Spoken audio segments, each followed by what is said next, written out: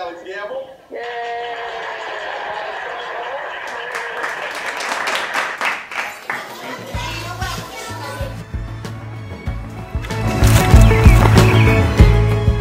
You know, there's something to be said for the way a person sees themselves.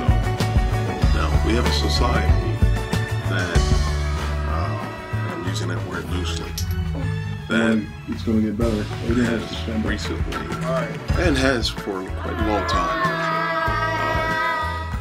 viewed certain people a certain way, and other people in a higher regard. Now, I suggest, follow me on this, don't see yourself the way other people see you. However, see yourself through the eyes of God. God made you the way He made you, and He made me the way He made me. And we would do best to see ourselves through the eyes of God, and therefore we will be seeing ourselves through truth. So enjoy.